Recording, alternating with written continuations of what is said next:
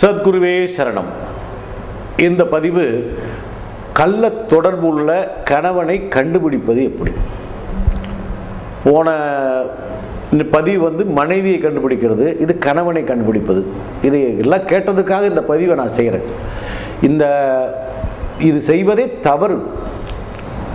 ஒரு தடவை திருமணம் பண்ணால் கடைசி வரை அவரோட தான் இருக்கணும். மனைவி கணவனோடு இருக்கணும், கணவன் மனைவி இருக்கணும். இருந்தாலும் சில தவறுகள் நடக்குது.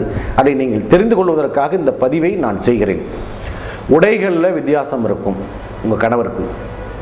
அதே மாதிரி உணவு குறைஞ்சிடும், அவர் வெளியில் சாப்பிட ஆரம்பிச்சிடுவார். செல்ஃபோனில் ஃபோன் வரும், அவர் டா போட்டு பேசுவார். சொல்லுடா எப்படிடா இருக்க அப்படின்னு ஆண்கள்கிட்ட பேசுகிற மாதிரி பேசினால் அது பிரச்சனை.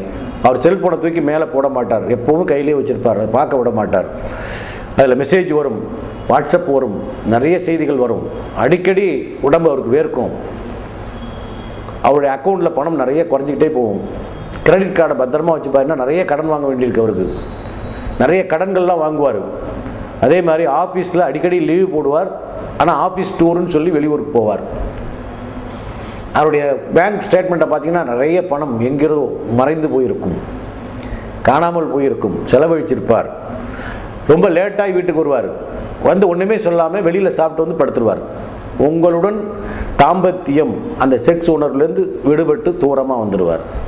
அன்பாக பேச மாட்டார், எதுக்கு எடுத்தாலும் எரிஞ்சு விழுவார். அடிக்கடி லீவு போடுவார். அவருடைய பேங்க் பேலன்ஸ் குறைஞ்சிக்கிட்டே வரும். இந்த நிகழ்ச்சியெல்லாம் நீங்கள் கூட்டி குவிச்சு பார்த்தீங்கன்னா தாம்பத்தியம் குறைஞ்சிடும். அன்பாக பேச மாட்டார், சிடுன்னு விடுவார். காலையிலே சீக்கிரமாக போயிடுவார், ராட்டி லேட்டாக வருவார். லீவு நாளில் கூட வீட்டில் இருக்க மாட்டார். ஃப்ரெண்டை பார்க்க போகிறேன்னு போவார். இப்படியெல்லாம் இருந்தால் அவர் வேறொரு பெண்ணோட தொடர்பில் இருக்கார்.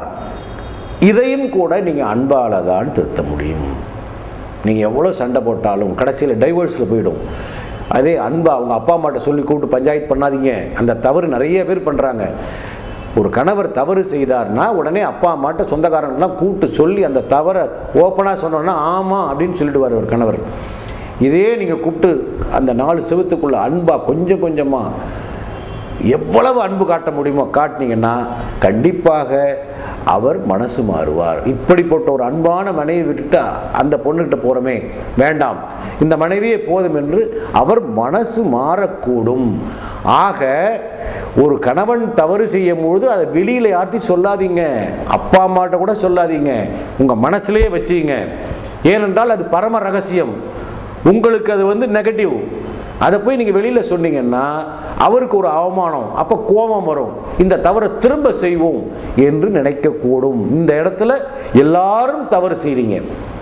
ஒரு பிரச்சனை உருவாக்கி பஞ்சாயத்து வச்சு 100 பேர் 50 பேர் வச்சு அண்ணன் தம்பி மாமா மச்சான் கல்யாணத்துக்கு மட்டும்தான் இவ்வளோ பேர் வரணும். உங்களுடைய இந்த பிரச்சனையை தீர்ப்ப நீங்களும் உங்கள் கணவன் மட்டுமே உட்கார்ந்து பேசி பேசி அவர் பாதத்தில் உங்கள் கண்ணீரை விட்டு அன்பாக பேசி கொஞ்சம் கொஞ்சமாக கல்லும் கரையும் சொல்லியிருக்காங்க. கொஞ்சம் கொஞ்சமாக பேசி அவரை உங்கள் வழிக்கு கொண்டு வந்து உங்களை விட்டு நகராத அளவிற்கு அன்பால் கட்டி போடுங்க. அன்பு மட்டும்தான் ஜெயிக்கும்.